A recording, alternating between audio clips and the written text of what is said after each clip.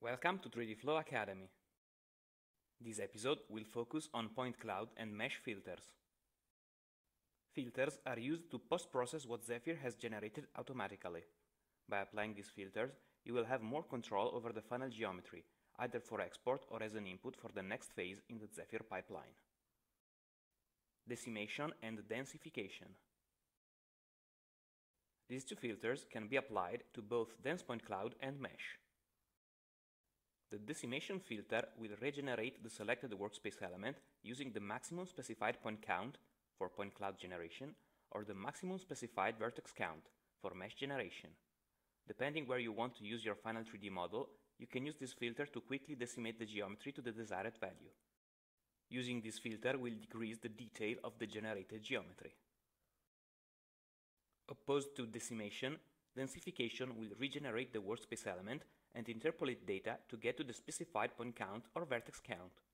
Please note that this does not mean that the final workspace element will have increased detail. This is often useful if you want to test the export function into different 3D modeling software with different model sizes. Keep in mind that in 3D modeling, a higher vertex count does not translate automatically to a higher detail. Like in photography, higher resolution does not translate automatically to sharper images. To better explain this concept, let's quickly see an example. The following meshes have been generated from the same photos using different settings. This first mesh has roughly 1 million polygons, composed by around 500,000 points. This mesh has twice as much polygons, 2 million polygons composed by 1 million points, and yet it is clearly less detailed than the previous mesh. Always remember that quality and poly count are two very different things. Hole filling. You can fill holes in any mesh using the hole filling filters. From the selection window, it is possible to select which hole has to be filled, either by direct selection or size. A preview is shown by highlighting the selected hole's borders. The color of the triangles that will close the hole will most likely be wrong, as it is impossible to identify the color of something that is not being seen by any picture. If color is important to you, you will have to fix it in external post-processing software. Two filters are available, watertight and selective. While the selective one can close holes very fast, it might not always work for complex geometry. Smoothing filters. The following filters can be used to smooth out the surface by removing noise and are very useful especially when dealing with low-resolution photos and thus less than ideal output from Zephyr.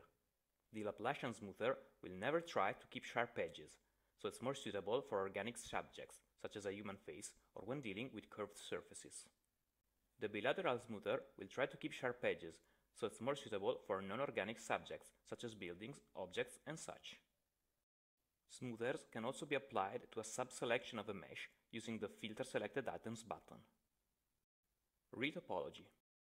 Remember to enable the wireframe mode in order to have a better view of the current mesh topology. The Retopology filter can also be applied to a sub-selection of a mesh using the Filter Selected Items button. You may use this filter to let Zephyr execute the mesh retopology algorithm, which will simplify or densify the poly count while generating a better organized mesh with uniform triangles where possible. Running this filter may result in mesh detail loss, which sometimes can still be recovered by applying the photoconsistency filter afterwards. Regular grid projection. This filter is available for dense point clouds only. You can define a regular grid over which the dense point cloud will be projected and regenerated. This filter is mostly used in topography. Photoconsistent mesh optimization. This filter will adjust the triangle position to maximize the photoconsistency of their reprojection. This filter will be discussed in its own dedicated video tutorial.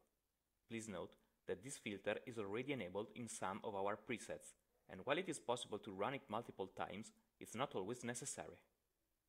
Thank you for watching, and don't forget to join our 3Dflow Academy Facebook group in order to connect with us and to vote for the next video tutorial.